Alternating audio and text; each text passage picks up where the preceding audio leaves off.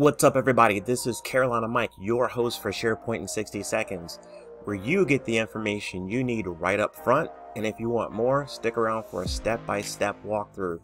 Today we're going to show you just how easy it is to see every single event in a calendar, even if it doesn't show up right away. Stick around. I'm a SharePoint expert, play with data extra, careful with my hands cause I gotta use them for work. Yeah, I'm a big old nerd, I like maple syrup on my pancakes, I don't care what you heard. Okay, so let's get the timer rolling. Alright, before we get started, please like, share, subscribe. We appreciate you. Without you, there is no channel. Let's get to it. Okay, now let's get the timer rolling. Alright, so you got this calendar here and you got 18 items. You're like, yep, I want to see those bad boys, but you open it up and oh my gosh, it opened up to the current month. No worries, just go to the calendar tab and then go to the drop down and change it from the calendar view to all events, and then bam, you did that thing. Okay, so now let's slow it down a little bit and talk about what the heck just happened.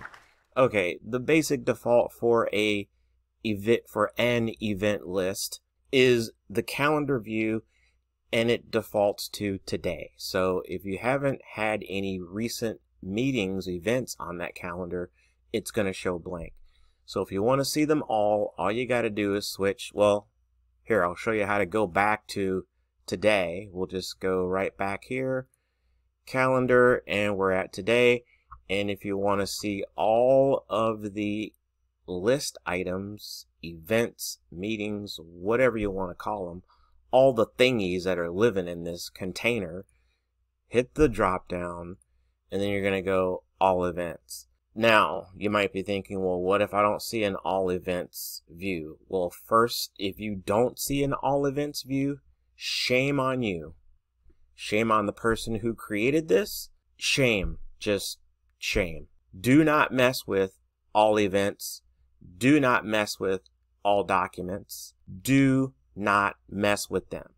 That is the only way anyone is going to be able to quickly get to a line item list of all the thingies that live in that thing. You know what I mean. So if you're dealing with a list, it shows every single list item.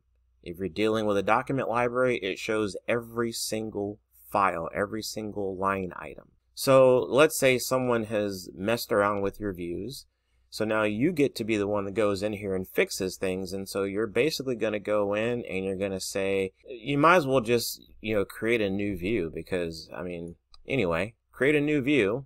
And then you're going to create a standard view if you want a standard like line item by line item or calendar view. In this particular case, we're going to go standard view and we're going to say standard view. We're not going to create from an existing because you wouldn't be here if one of the existing ones worked. And you're going to call it like for real all items. I don't care what you call it, but just make sure that people know that it's everything. And you're going to scroll, and you're going to get rid of all the filters. That's what makes a view not all, is when you filter it. So chances are it's being filtered in some way if you're not seeing everything. Show all items in this view. We're not going to get into any other nitty gritty. You hit OK, and then bam, there you go. So we're going to leave it there.